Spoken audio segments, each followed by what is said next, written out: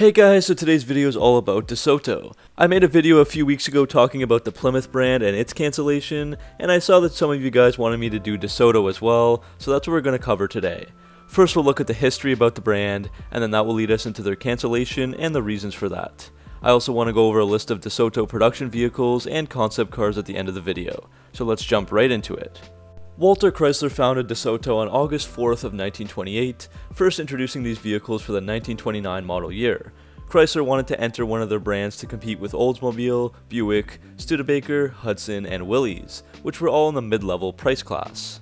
The brand was named after Hernando de Soto, who was a Spanish explorer in the 1500s. He is best known for leading the first Spanish and European expedition deep into what is now the modern-day United States, through Florida, Georgia, Alabama, Mississippi, and Arkansas.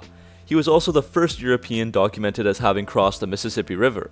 DeSoto was born in 1495 in Extremadura, Spain, and he would die in 1542 at the age of 46 on the banks of the Mississippi River in what is now Firedome, Louisiana. That's also why the DeSoto logo usually had an image of an explorer to resemble Hernando. I've also found that there are many negative things that he did as well, but this video is not the time or the place to discuss those controversies. So getting back to the cars, 500 dealers were instantly attracted, and that went up to 1,500 by the end of the year. So that meant for the first year of DeSoto in 1929, a record-breaking 81,065 vehicles were produced, and that record would stand until the 1960 Ford Falcon sold more in its first year. DeSoto was targeted at a new segment of customers that had emerged since the end of World War I, younger, hipper, and more affluent.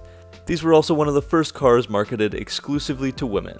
The very first DeSoto was a 6-cylinder with 55 horsepower, and it came with many features like an oil filter, lock-keyed hydraulic brakes, standard automatic windshield wipers, ignition lock, brake lights, an instrument panel, controls for the headlights, and a toolkit with a grease gun.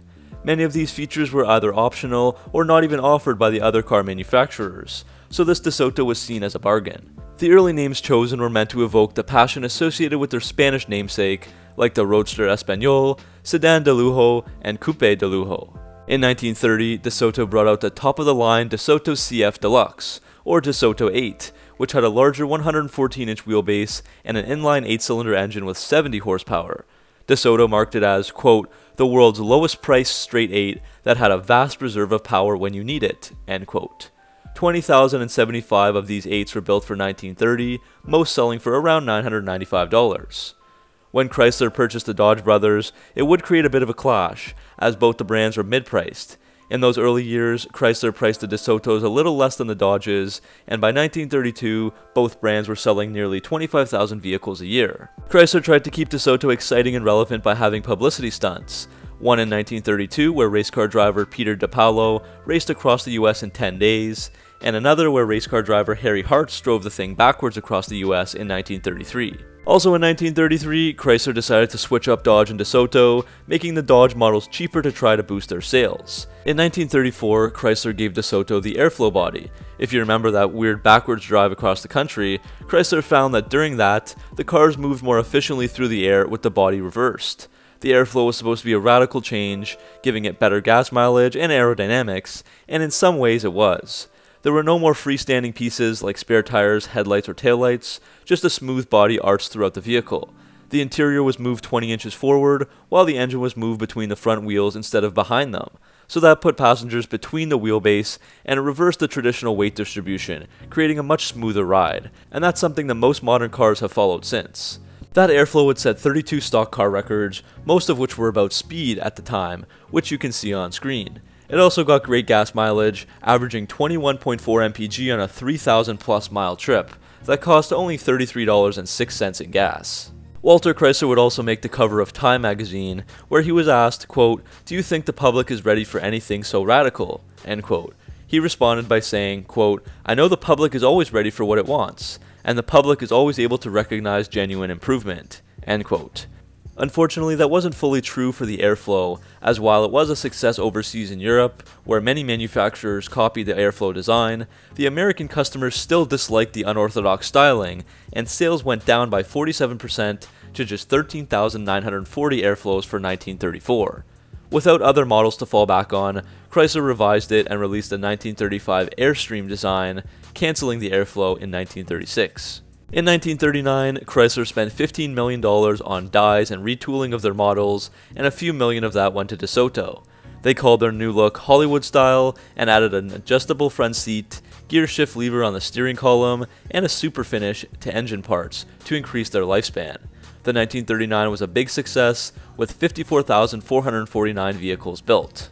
DeSoto added a major styling element in 1941, the waterfall grille, that would stand the test of time for the next 15 years or so on these vehicles. It was kind of like a toothy grille that tumbled down the bumper.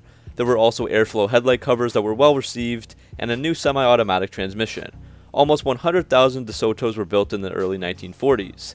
That 1942 model is one of the most memorable of the entire DeSoto history. Civilian production was put on hold in 1942 as DeSoto joined the war efforts to produce Sherman tank parts, Martin B-26 Marauder fuselage sections, B-29 Super Fortress nose sections, Navy Helldiver wing sections, and Bofor anti-aircraft gun parts. After wartime restrictions on automotive production ended in late 1945, DeSoto reissued their 1942 models as 1946 models, but without the hidden headlight feature. The models included the Deluxe and Custom, with various trim levels like station wagons and convertibles. DeSoto would hit another home run in 1950 with a hardtop that they called the Sportsman, a new trim level for the Custom. Going forward, DeSoto would release various Sportsman trims under different model names. These were basically convertibles with solid tops that you could not retract.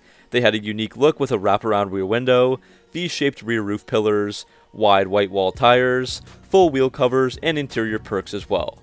The sales hit their peak in 1949 as DeSoto sold 133,854 cars, a record high for them that they would never match again. During the late 1940s and early 1950s, Cadillac, Chrysler, and Oldsmobile released new V8 engines, creating a horsepower race. DeSoto would enter that race as well with their 276 cubic inch Firedome Hemi head engine, and they put that engine in a car with the same name. This was fairly impressive with 160 horsepower, a top speed of 100 miles per hour, and it would also cut down DeSoto's 0 to 60 times by a full 4 seconds, all with more horsepower per cubic inch displacement than any other motor available. It's funny to think that this original 4,120 pound Firedome could do 0 to 60 in 15.5 seconds, which would be the slowest car on the road by today's standards. 45,830 Firedomes were built, but the production was still falling, from that 133,854 in 1949 to 106,000 by 1951 and to 88,000 in 1952. DeSoto restyled their models in 1953, making them longer, wider, and sleeker. Now DeSoto had great styling to go along with the Hemi-powered engines. Some models after that included the Firesweep and Fireflite, the latter of which was the new top-of-the-line V8 in 1955. The fully loaded sedans cost around $3,100 US, and DeSoto's sales had rose back up again to almost $132,000 for 1955. When talking about styling, it's also a must to talk about designer Virgil Exner, a key cog in the DeSoto web. I'll keep it short since he could get a video just about him alone, but he became GM's youngest ever design chief in his late 30s, and then he was hired by Chrysler to run the Advanced Design Studio by 1950. Shortly after that, a new president was hired, as K.T. Keller, the man who hired Virgil, was replaced by Lester L. Tex Colbert. He gave Virgil free rein to build 18 different concept cars for Chrysler, called Idea cars at the time, built on Chrysler, Dodge, Plymouth, and DeSoto chassis. He also created the forward look for Chrysler. For many years, the automotive design had been focused around the engine, but with this design, the whole car literally seemed to leap forward. It was available on the Dodge and Plymouths, but it really looked exceptional on the Chryslers and DeSotos. 1956 would see a huge decline in the auto industry, where Oldsmobile, Buick, Pontiac, Dodge, and Chrysler all experienced major losses in sales from the previous years.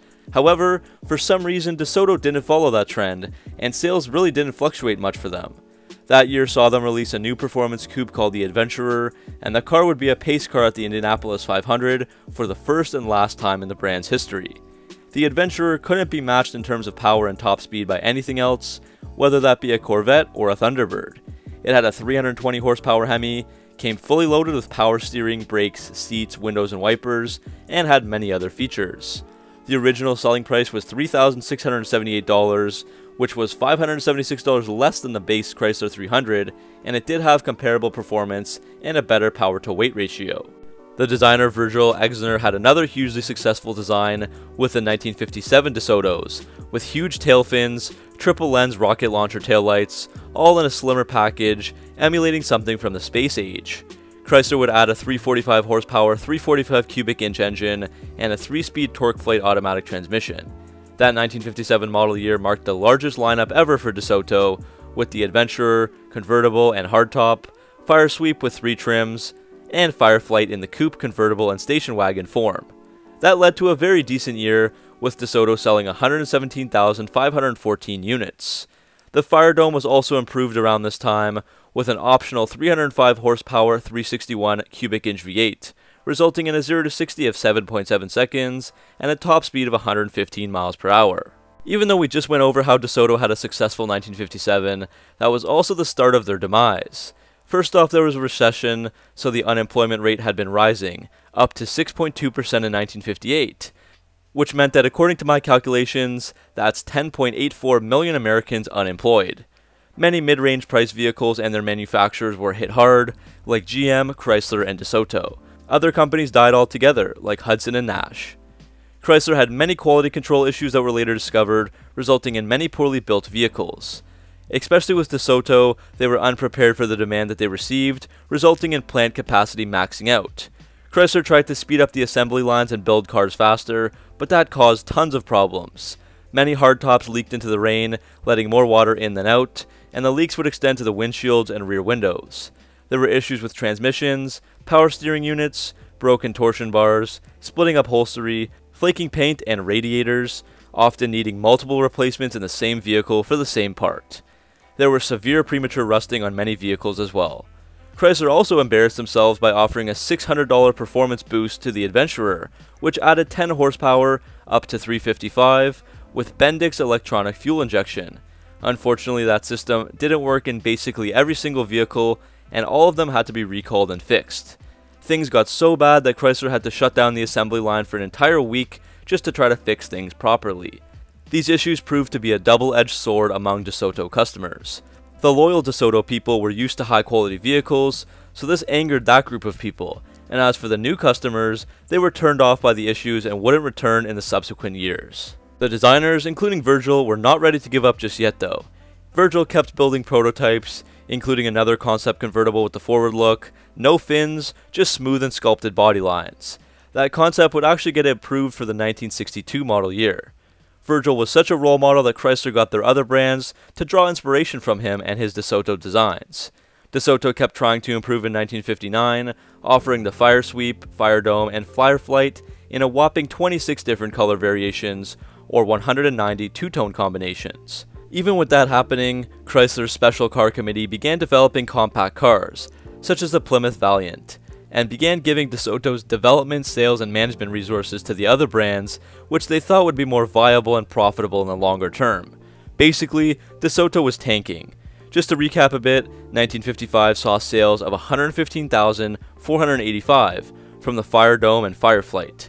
That dropped to 109,422 in 1956, but rose back up to 117,514 in 1957. That was the year of the quality control issues, so sales really suffered, dropping 57.9% to just 49,445 for the next year in 1958, and Chrysler themselves lost over $40 million that year. Things didn't improve, as the sales kept dropping in 1959 to just 45,724. Chrysler also removed DeSoto from the Wyoming Avenue assembly plant for the first time since 1936 and shifted them over to the Jefferson Avenue. Sales for 1960 dropped another 57% to only 26,081. The 1960 DeSoto lineup reflected those poor sales. The Firesweep and Firedome names were dropped, as were all the station wagons and convertibles. The Adventurer became a Fireflite, and the Fireflite replaced the Firedome. Still, some improvements did come out, like unibody construction shared with Chrysler vehicles, better build quality, and a 7-step rust-proof process. The final year in 1961 got another facelift, and these models shared body shells and many other parts with various Chrysler models, obviously to keep costs down on a model that wouldn't sell very much. They made just 3,034 vehicles with those spare parts for the final year.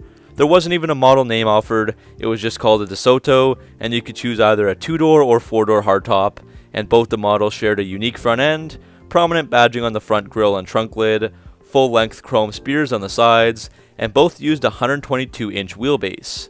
The 1961 dealer brochure was almost begging customers to buy the vehicle. I'll post that on screen.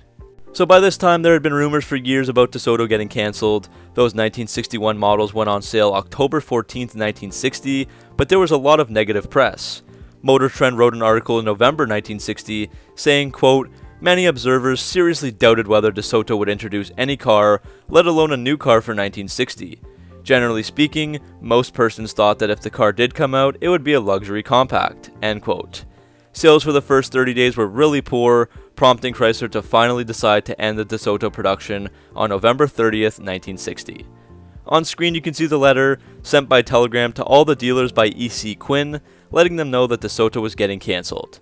The last DeSoto rolled off the assembly line at the Jefferson Avenue assembly plant on November 29th of 1960, and after 32 years and over 2 million vehicles produced, DeSoto was gone.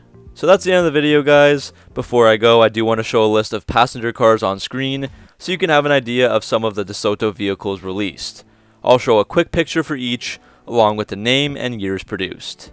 That's the end of the video, guys. Hopefully you enjoyed it. Were you a big DeSoto fan, and did you ever own any models? Or did you even hear about this brand before this video if you were a younger person? Let me know down in the comment section below. Thanks for watching. Make sure to like and subscribe for all your Mopar content, and I'll see you in the next video.